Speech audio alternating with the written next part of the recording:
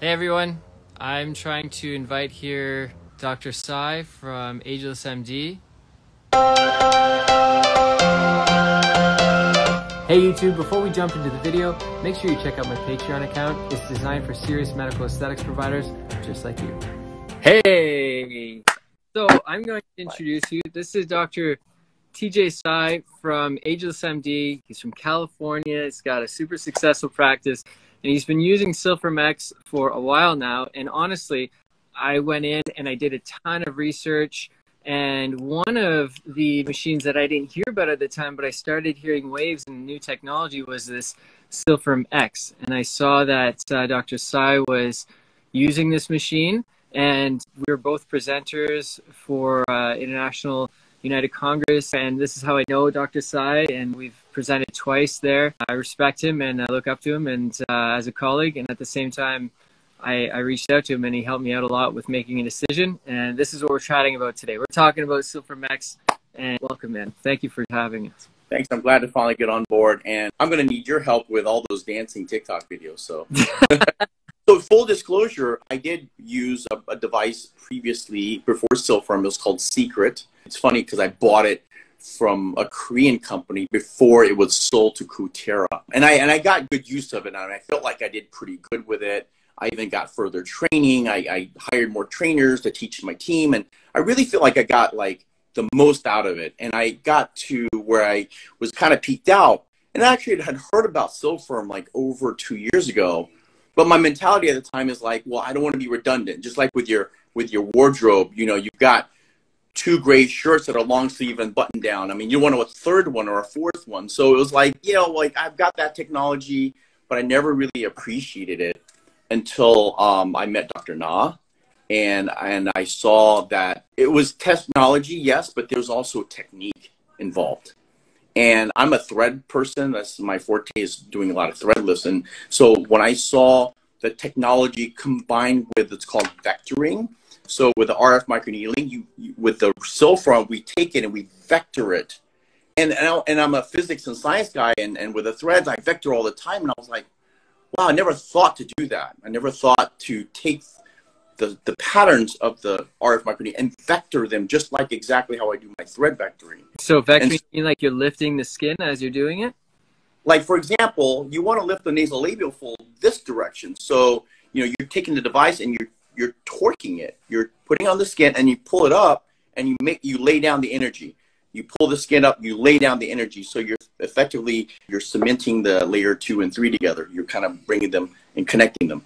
And this, by the way, I'm getting older, but you can see this concept right here is a disconnect. When I consult my patients, I say, well, my cheeks don't move when I do this, but when I do this, my whole skin comes off. This is a disconnect.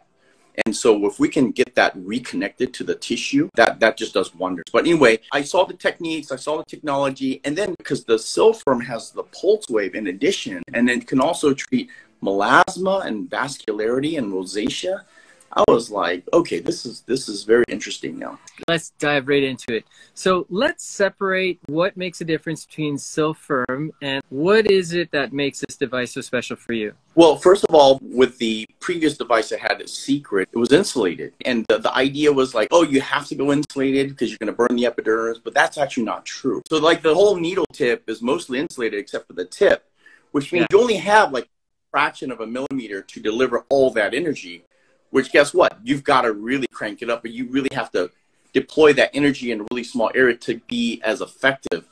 Whereas an uninsulated needle and the way that the Sylfirm works, you know, that energy has been delivered through the entire needle length. It is tapered, so the tip of it gets more energy and then gradually coagulates upward. But still, you are more efficiently delivering energy. It's not a heavy hitter, and it actually causes less downtime, and it's actually very less painful. How is it possible that this machine, if it's designed to be safer for darker skin types, where it's going to decrease the chances of having like post-inflammatory hyperpigmentation, which is like those little dark specks that people get if they have darker pigments, how is it possible that this needle, because it's not insulated, is going to protect the skin versus another type of device that has an insulated type? And why isn't that device not as safe for darker skin? So I'm going to use this pen example. And this is the actual needle well, one single needle going into penetrating the skin. And typically an insulated needle would have the insulation from here to here, and this part uninsulated. Well, the Sylfirm needle, the entire needle is uninsulated, but the way the energy is delivered, it starts off at the tip and it works its way up. So as the time progresses, it starts here and it works its way up. And by the time the needle exits the skin, it's already dissipated. So it's a very clean and efficient energy delivering system. And because you've got the entire needle length that's delivering the energy, you don't have to do multiple passes. For example, with a secret, I would have to go 2.5 and then layer another pass 1.5 and then go layer another pass at 0.5. Whereas with the Sylfirm, I can get to 2.5 to 1.5 to the 0.5 all with one pass without having to go a second and a third time.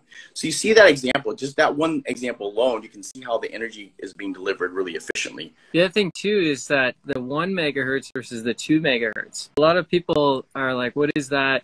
Basically 2 megahertz is like double the efficiency of power that's coming through the needle, and it's coming at the very tip, where most devices now are using 1 megahertz, which is actually more painful. They have to keep it there for a little longer, where this one, because it's 2 megahertz and you're getting really most of the power at the tip, it's not in there very long, which makes it less painful, more concentration of power.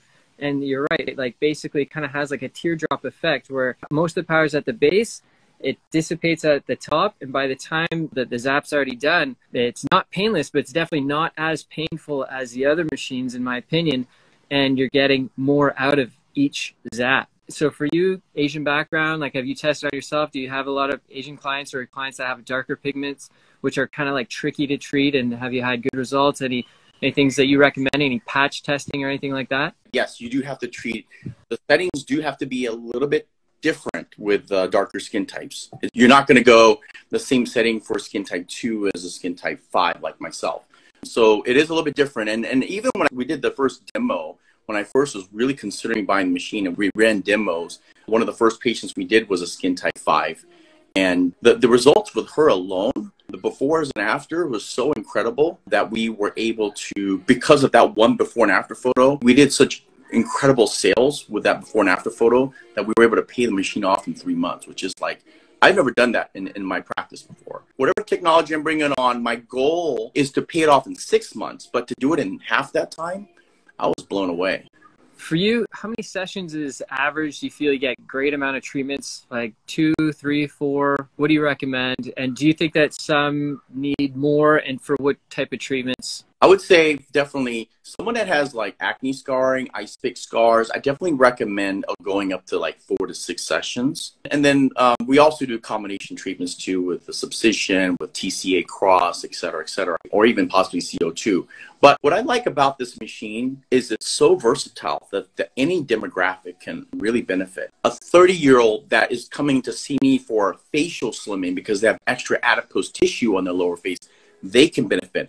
A 40-year-old that's starting to see some skin laxity, they can benefit. A 68-year-old that doesn't want to undergo a facelift, they can benefit. All across the board, every age group, every demographic, and all skin types. So this technology can capture so many patients, and I think it's very versatile, whatever practice that you own. Cool. Let's talk a little bit about like the difference between the 2 wavelengths. So we have a continuous wavelength, and then there's a pulse wavelength. And I think that's also another unique feature about this machine. So I want to know what your thoughts about, can we explain a little bit between the 2 pulses, and at the same time, how it can help with pigmented lesions? Okay, so for those who don't know, Scarlet was kind of like the first generation of the Sylfirm. So Scarlet was just basically Sylfirm with the continuous wave. There was no pulse wave with the Scarlet. So that's why Dr. Na's new baby is the Sylfirm X, because it's basically Scarlet plus it's got the pulse wave. So there's different pulse waves where the energy's been divided into pulses. And the whole theory behind that is that you can actually really attack that basement membrane. So you get a very selective energy delivering system targeting that 0.3 microns or 300 microns basement membrane, and go after vascular, go after the vascular component of melasma, go after rosacea. For example, melasma, we do like to combine it with other treatments, and we have other ingredients that we use with a post-care that will help with the pigmentation as well. So it's not, we don't claim this to be the best overall treatment for melasma that's out there. If this is all you have for melasma, it definitely works. I mean, if this is your only treatment plan for melasma, it definitely works. But if you can combine it, say, with a Q switch combined with a Sylfirm X, that would be even better. I think we're good, honestly. This answers a lot of questions for, I think, the general public of, you know, what Sylfirm X is. And I appreciate you being here with me, my man. Great, great. Thanks for having me. All right, boss. We'll see you another day. Yeah. Okay. Thanks, everyone. Thanks for joining. Take care.